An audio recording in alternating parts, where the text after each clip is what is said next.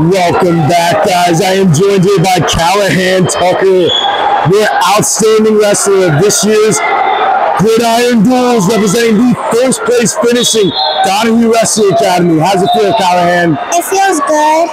It's got to feel great, bud. Coming in with 2 medals, helping your team finish first place. Now, how's your experience here this weekend? It was fun. It was tough, and I really enjoyed it.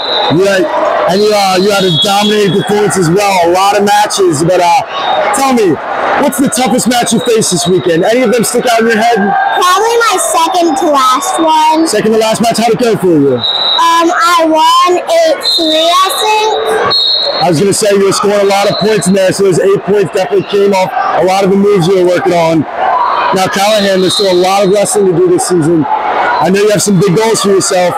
What else would you like to accomplish this wrestling season? I'd want to be an OIC and OIWA state champ.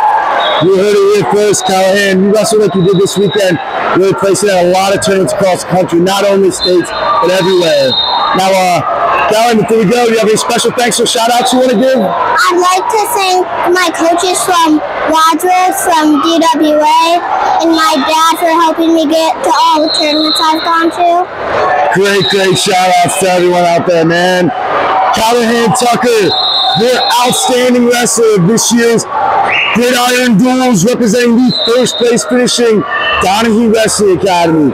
Callahan, we look forward to following the rest of your season. Congratulations. Thank you.